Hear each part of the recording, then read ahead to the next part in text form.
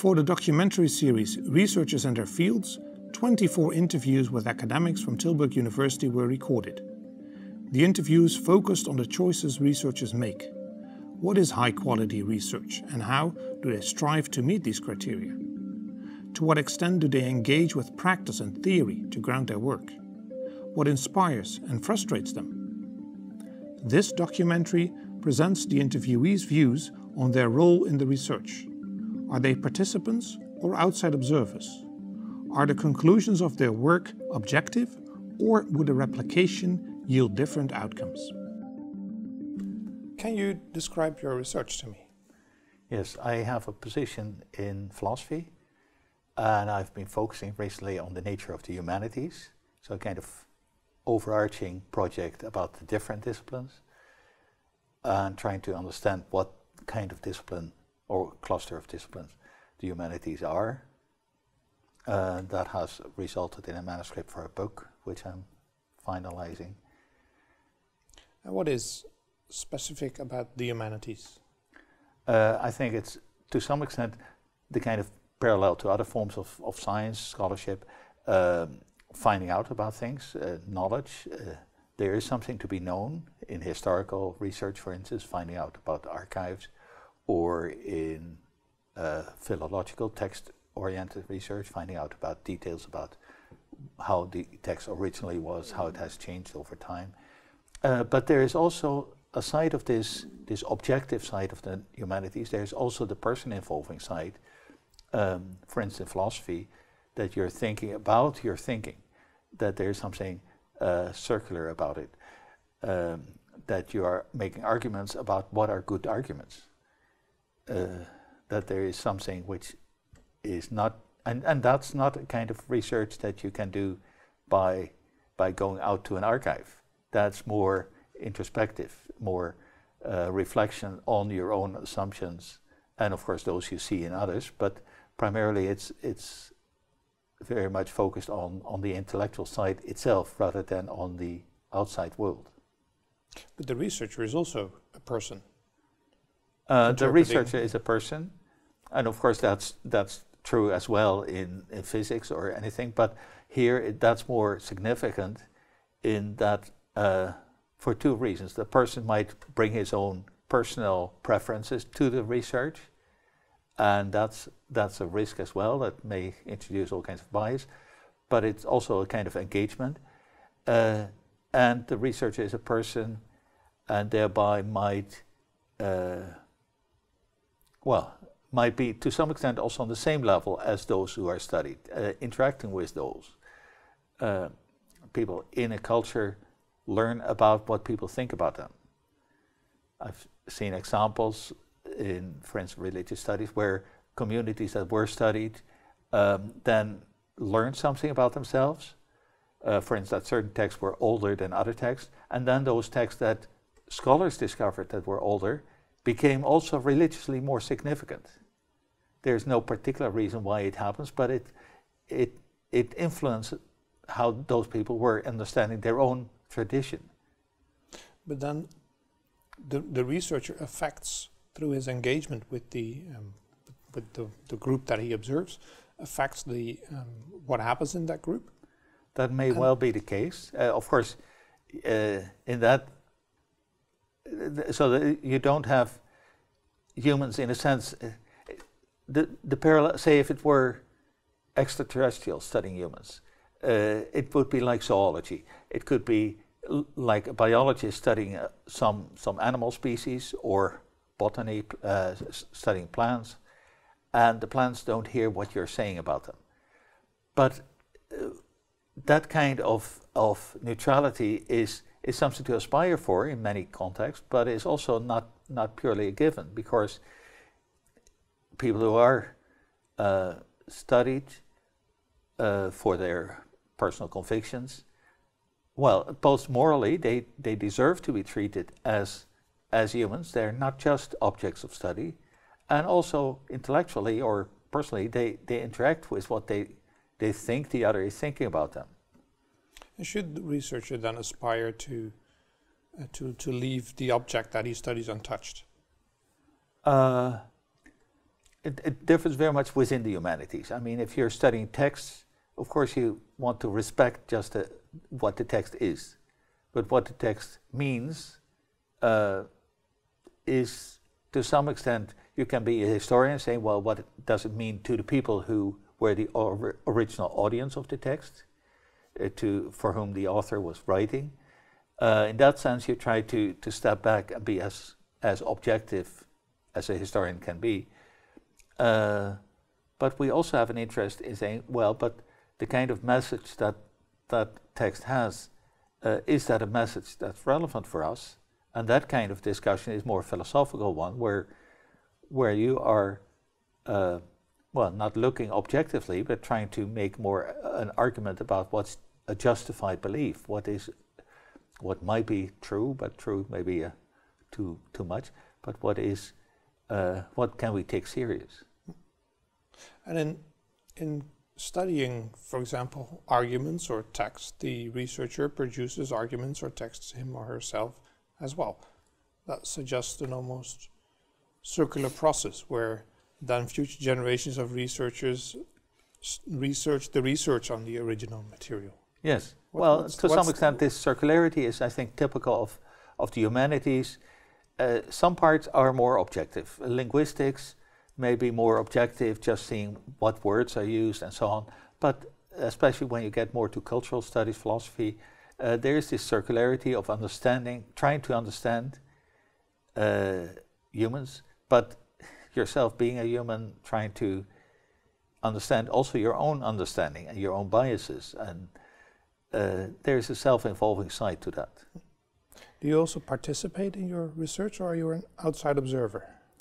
Oftentimes, ethnographers would participate in the activities that they observe, but that also really depends on the study that you're conducting. Sometimes it's also less, sometimes it's even also more difficult to participate. So there are different types of ethnography, basically. The participatory type and the non-participatory type, where you're just an outside observer. Whether you participate in people's activities can depend on a number of different factors. So, for instance, in the case of conspiracy theorists, what you see is that sometimes people are very willing to talk to researchers, other times they are very suspicious of researchers, and therefore it's difficult for you to become a participant. So it also depends on the case at hand, how people will react to the presence of the researcher. But the subjects are aware of them being observed. Well, this is specific to digital ethnography, which I specialize in, so studying online environments, for example. And in traditional ethnography, people would always be aware of the fact that they are being observed. In online environments, that's not always clear cut. So if you have type of data that can be considered to be public, so there is no breach of privacy, for instance, when people have the explicit aim to be public and have their views publicized, as is the case, for instance, with the conspiracy theorists that I study, then you can make the claim that it's publicly available data that you can just observe without informing the people themselves. And the same goes for celebrities, for instance, or other public figures. You said that you ask your participants what they do to their body. No, not what they do to their body, but well, I always say if you want to ask the question how people experience their body, so like if that's say a research question in a sub study, you never have asked that question, because if I ask you, so how do you experience your body? That's an odd question, you know. That's so then I will always ask you. So can you describe to me how your day looks like and what kind of physical activities you do? So it's more about physical activities, physical interactions, etc. that you ask, and then you can. It's an indirect way of asking people how they experience their body. Because if they talk about physical activities and they feel that they are, these are hampered or by something, that gives you more information about how people feel about, well, experience their body. But one project was about breast reconstructions. And the research in that project, she wanted to interview women that were on the waiting list for a breast reconstruction. And so the plastic surgeons, they all wanted to collaborate with that. But what happened then, there was one woman who was willing to participate in this research interview, and then she was put on top of the waiting list. So there you see that it's really, and this was of course what happened. So she was low on the list, but because she said, well, okay, I want to participate in this research. And the surgeons, they really wanted to collaborate with us, with our research, so they put her on top of the list. And you can say, well, this is not very ethical, you know. But of course, we as researchers, we couldn't do anything about that. But this kind of things happen. And you do engage with patients who suffer from real diseases, which you interact with them. Yeah, and therefore, of course, if you work with patients, it's always very important to get ethical approval from the ethical review boards. These are always based in hospitals. But even the example I gave you, this was not something that was mentioned earlier by the review board or something. It was really something also new for us. Oh, what's happening here? But yeah. What do these procedures with the review board entail? What are they concerned about? Of course, in the medical world, first of all, there is also this law. It's Dutch, is WMO. And the WMO law is when you do research with human subjects and you you put something in humans or you get something out of them, say with needles and stuff. So anything, then you have to act according to that law. But when you only do like interviews, so it's when it's non-invasive, like non-invasive, you're doing interviews. So then it's your proposal will be evaluated according to non-WMO law. But then still there are quite some rules. And of course, what is very important if you do interviews, you have to anonymize your data because people, of course, they share a lot of personal information. Of course, the informed consent. You first inform a person about what the research is about, and also that the person can always stop whenever he or she wants. That you have to store your data on a safe place. But also the ethical review board also wants always to have, say, like if, for instance, people feel not well after an interview because you have talked about, say, very sensitive issues, which in my case is very often the case because we always ask about the body. So there are a lot of issues, also, for instance, about sexuality or loss or all these kind of things. So people sometimes they start crying or, you know, they don't feel well. So then the ethical review board wants to know whether you then can refer your respondent to someone like a psychologist or a counselor or something. So there should be someone involved if, you know, if people have the need for that.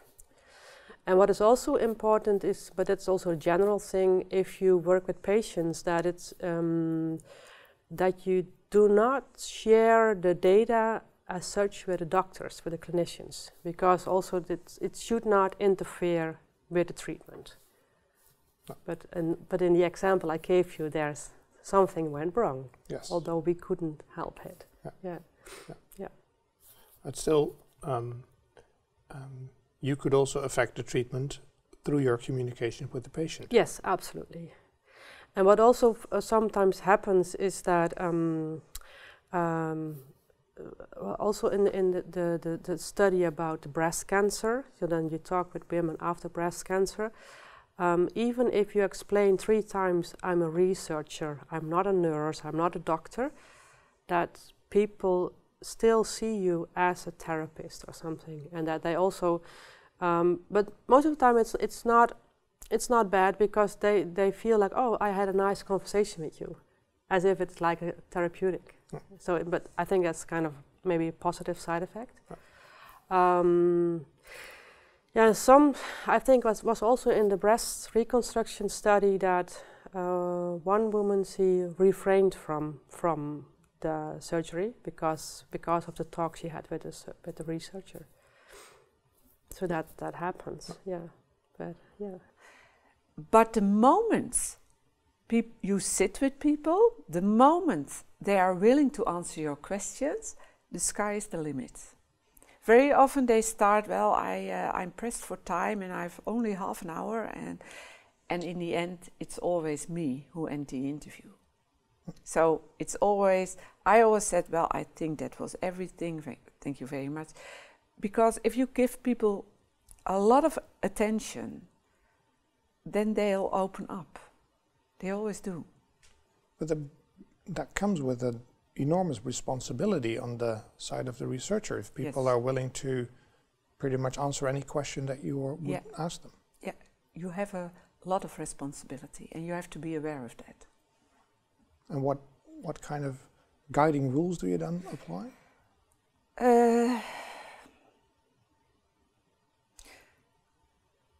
Well, you can ask difficult questions, but the person that is interviewed should not be driven into a crisis or something. So you stay away from that. And there are, as far as I know, no hard rules for that, but that is something you do. And this is your skill as an interviewer. Yeah, I think it is. So you have to push a bit, of course, and I do. So I know it's unbearable for us humans if we are silent. If we are silent now for, let's say, 5 seconds, it's unbearable for you, it's unbearable for me, and it will be unbearable for somebody who watches. But if I interview people, I ask a difficult question, and a respondent goes, well, I don't know, it's difficult, I don't know. I wait. And then always something comes up. But so you push, but never too far. Will participants not confuse you with a therapist or a psychologist who is able to help them? Yeah, that happens a lot. And I always tell them I'm not a psychiatrist, and they need to see a psychotherapist or whatever for certain questions. So I tell them. But you know, especially the title, now it says Professor Doctor, but when I interviewed them, it was Doctor. And very often they took me for a GPA or something. So when I came in, especially for cosmetic surgery, sometimes people started to undress. They said, well, I'll show you what I... And I said, no, it's not about this. So you have to be very clear. And you have to explain. And you also explain, I will interview you, this will be published, but never in a way that you can be recognized. I tape all this is what I do with the tape. And you have to explain, because people don't know. They just don't know. And very often they don't even realize. So I never got across someone who said, hey, what are you going to do with the tape anyway? Or they don't ask, but you have to tell them. So anonymity is not really something that they care about, but more of a protection mechanism. Yeah, you have to protect them. Also against themselves sometimes. I mean, if people want to undress in front of me, I have to protect them. Of course I have. That's my responsibility.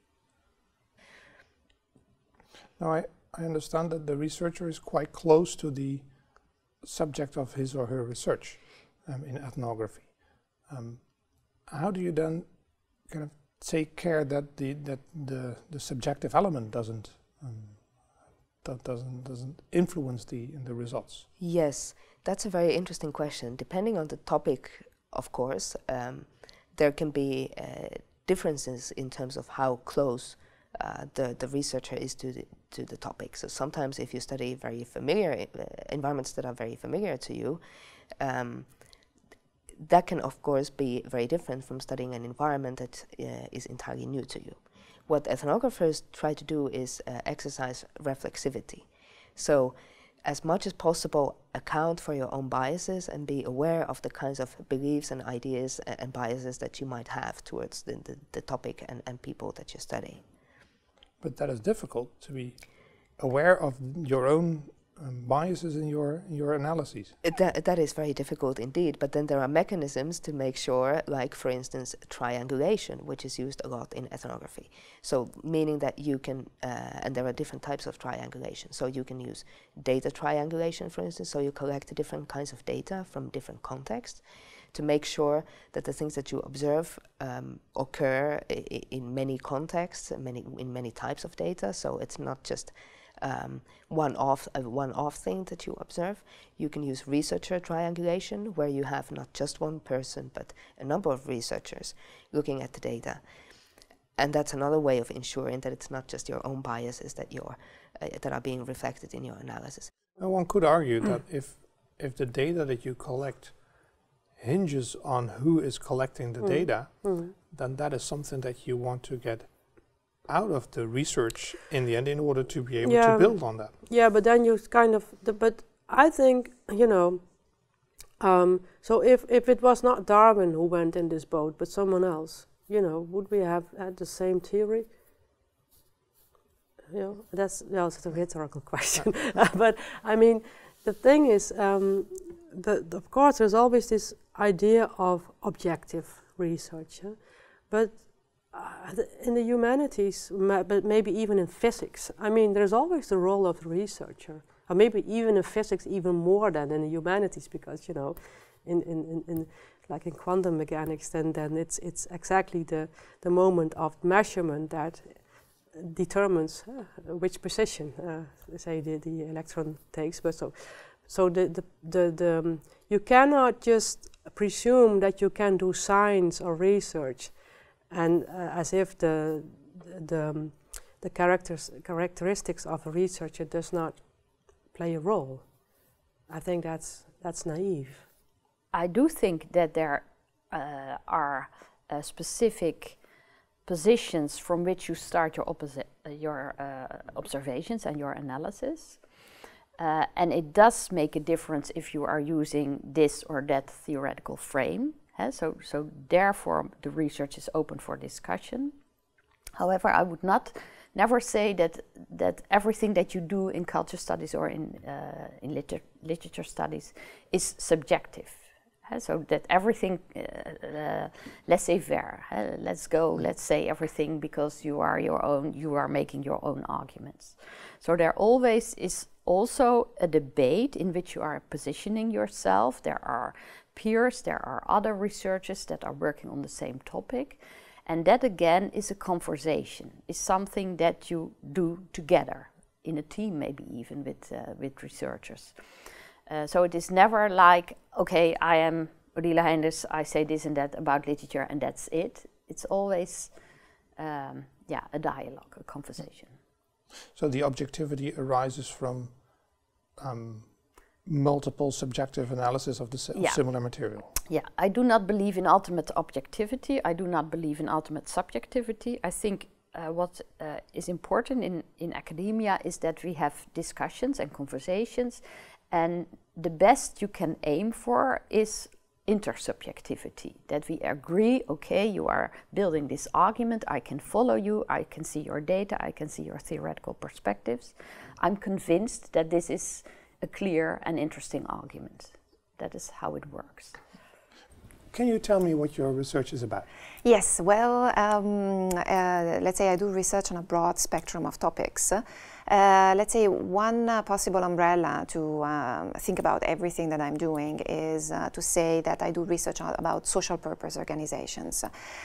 This as translated in research about healthcare organizations, for example, the relationship with healthcare systems. We studied extensively the influence of policy changes of healthcare policy level, both in the Netherlands and in Italy, on strategies and cooperative behaviors of healthcare organizations. And I would say my research has been increasingly mixed method, so with qualitative part and quantitative part too. And I believe there's value in it, because what you often do with regression analysis is, you test a relationship. Why that relationship is there, you really don't know. You can hypothesize from theory, but oftentimes it's very useful to really have the experience of practitioners to be able to explain the mechanisms that underpin the relationship that you have tested. And then the qualitative research follows the quantitative patterns that you observed?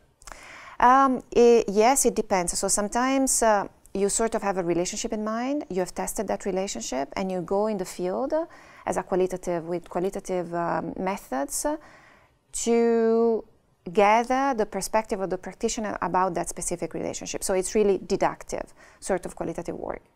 Other times we go in the field with a really open-minded, so with a more grounded theory approach. And there you immerse yourself really in the field, and you try to abstract slowly relationships from the field. So it's really inductive then, because you use a grounded theory approach and slowly move from the empirical level to the theoretical one. Sometimes it is a combination, so sometimes it's what we call abductive approach. So you have already some categories and some relationships in mind, and you use the experience of practitioners from the field to sort of fill in the categories that you have in mind, explain the relationship that you have in mind, but also possibly add to those. So yes, it's a bit of a combination of the two. Seems difficult to factor out the researcher in that research to make it something that is objectifiable. What is objectifiable? Sometimes, especially when we do qualitative research, we do take a social constructivistic approach. So it is, and by that we mean that there's no unified objective view of what a construct is, what a relationship is. It is very much context dependent and also time dependent. So you see that a specific construct is developed by the interaction of people within that specific community, within that specific group, at that specific point in time. So if you go in the same community later on, that construct or that relationship might be perceived in a completely different way. Or if you go in a different community, their understanding and their sense-making of that specific contract or relationship might be completely different. So in that sense, we don't seek for objective, let's say, truth at that point. We do seek for the localized understanding of that. And in that sense, we completely give up any hope or even an intent of generalizability. Oftentimes we hear reviewers or scholars asking, okay, to what extent is your result, qualitative findings, generalizable to other settings? Well, that's really not what we're looking for at that point with that type of research. But if each and every finding is relevant to the context in which is what found and may not generalize beyond that, then how do you move further as a field? Yeah, that's a good point. I think you can then sort of collect the different findings and try to understand then the role of the context. So you would have different conceptualization of the same construct. I don't know, while I'm talking to you, I'm just thinking about the concept of social entrepreneurship, because just yesterday we were talking about, the process of sense-making, of social entrepreneurship in the education sector in South Africa. And then you see the stakeholders came together over time, they slowly came up with this concept of social entrepreneurship, and then because of their localized sense making, this has also been institutionalized at a regulatory level, because that has become essentially a legal form. Now, that specific process might have worked in a completely different way, in a different setting, but then as a researcher, you can abstract one level up to see the role of context in driving the different processes of sense making. That you can do possibly, and that I believe can provide an advancement to the field. Is the study of values, is science free of values itself? Is science free of values itself? Well, if we study, for instance, if we study people based on survey research,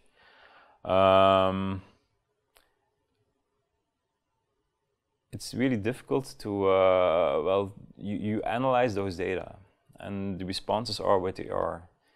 I mean, often we let data speak to ourselves. If this is what we find, well, then it is what we find.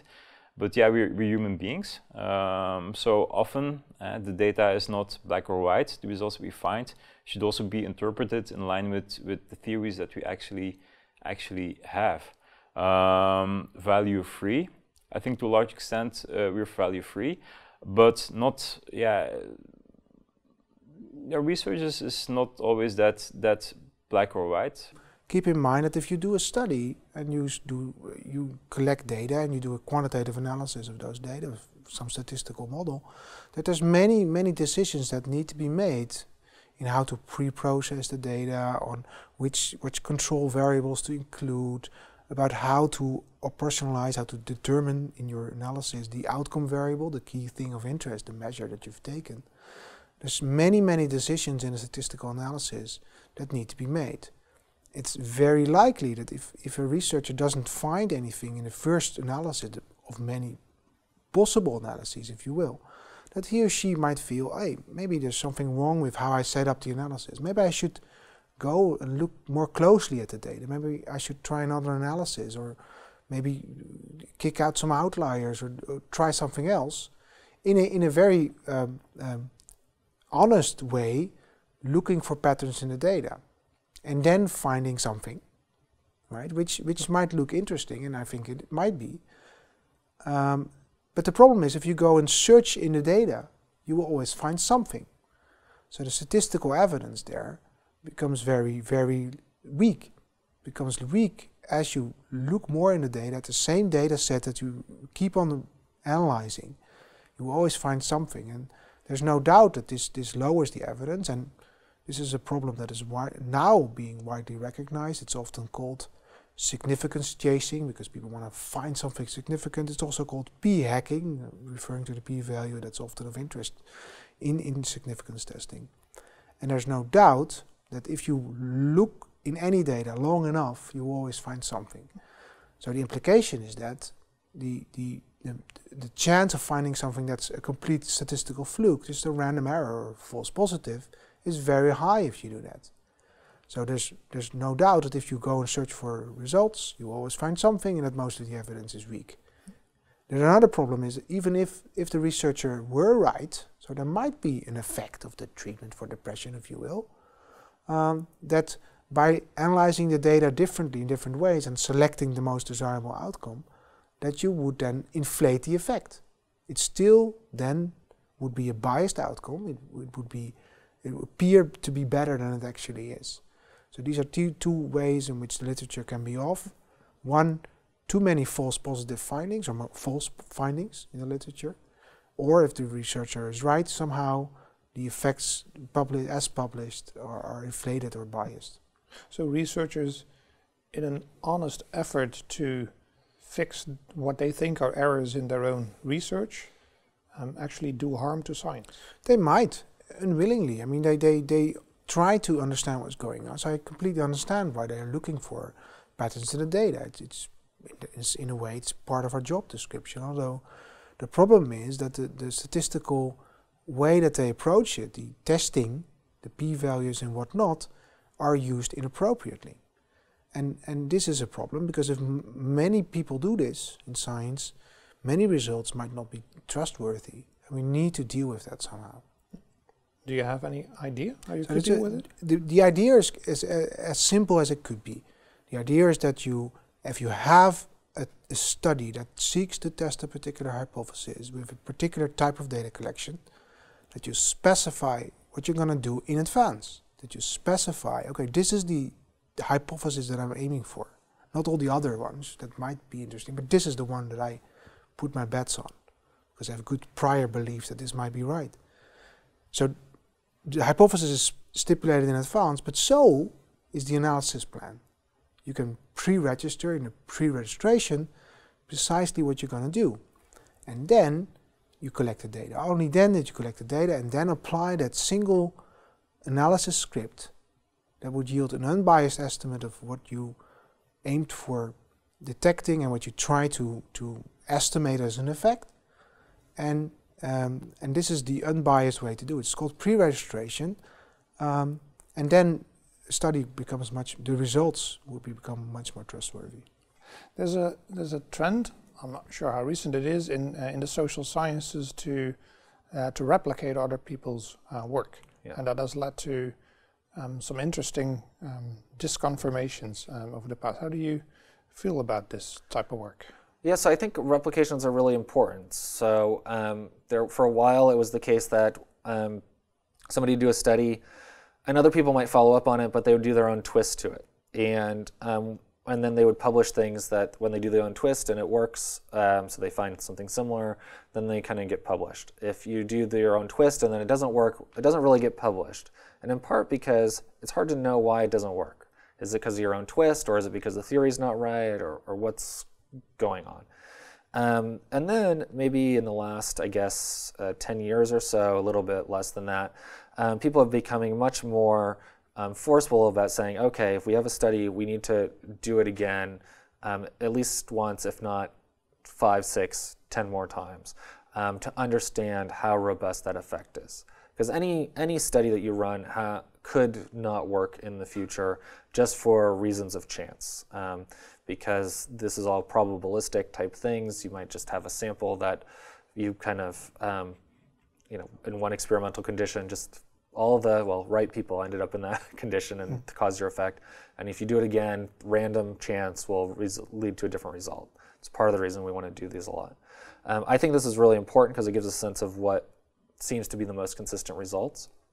If you do enough of them, you can know how consistent it is within one particular lab at one university compared to replications within a country to different countries and so on. So you get a sense of how stable these things are. I think that's really useful for building theories on. So I'd much rather build a theory on something that is stable than is something that moves around a lot from time to time. And I think it gives us good information about what theories are likely to be true or not, because there's a variety of theories that ended up, as we're finding out, based on studies that didn't replicate well and were really hard to replicate because the effects were really flimsy and small and prone to kind of minor variations in the experimental procedure. When you're talking about experiments on people, well, life is full of minor variations, and if your theory can't survive minor variations, it's unclear how that's going to make a difference outside this. And so I think these things have helped us kind of figure out a little bit more what are the theories that we should put more attention on, because they seem to be making robust predictions that hold across time a bit more. But wouldn't you then say that replications are required because original research is too much open to minor variations? So that rather than, is this not remedying original work that should have remedied these issues, or is there more to it? Yeah, so I think replications are important no matter the robustness or the quality of the original study, because random chance can always play a role, even in the best conducted studies. And I think it's useful to just even know if a different lab does the same study, if they're getting similar results or not. It's almost impossible to know that without doing it. That said, I personally am So we have this paper where we outline what are the things that make for a high quality replication of original papers. And I think we basically give good advice in this paper. Some people have criticized our paper because they're like, yeah, but all of those suggestions apply to our original research too. And they're totally right. It's just not the paper we were writing. If we were writing a paper for how to do high quality original research, a lot of those things would be in that paper too. If we can have solid science on the original studies, solid science on the replications, that's I think where we should head, and do what we can to take care of these different variations and methodological shortcomings on the original research, do high quality studies there. I think they'll be more likely to replicate, but that's an empirical question. Now, I wonder, social scientists, you say, have an object that is outside of them, and that is what they study. So there's something out there that is real. Yeah. And they develop theories about how these objects relate to other objects, or how they behave if it would be a human object. And you suggest that as soon as you do that, your own ideas, your own interpretation of the object matter. What does that say about the standpoint that you can actually, in social science, build an objective body of knowledge? Well, I think it's very simple. So, of course, you can have an objective fact. That's true. But what is an objective fact? An objective fact is determined by the theory that makes it an objective fact. So the objective fact is not an objective fact in itself. This is the example of the Copernican revolution of Kant. So there's not a sunset. The sun is not going under. There's not an objective fact. It has something to do with my relationship to it. Okay, then the scientists can say, well, okay, that's a philosophical problem. I don't care, but I want to study the sunset, whatever it is. And of course you can make theories, and you can have a very good purpose to do that. In this example, I do not know exactly what the purpose would be, but we want to help people that are suffering from diseases. We are suffering from mental diseases, or in political situation, etc. There might be very good reasons to say, well, okay, that might be true, but I have an objective fact here to study. And that's the thing that is, it is, if you see the truth, if you see something which you say, this is true, this is objective, I've reached here a point, then this is also always already done by the theory. Well, it proves a theory. And I think scientists, some philosophers are very critical about scientists. I'm not critical about scientists. I want to lay stress on the difference between it. But I think most scientists are very fair in that. They will say, okay, of course there's a theory and there is an objective truth because of the theory, but that's not a problem.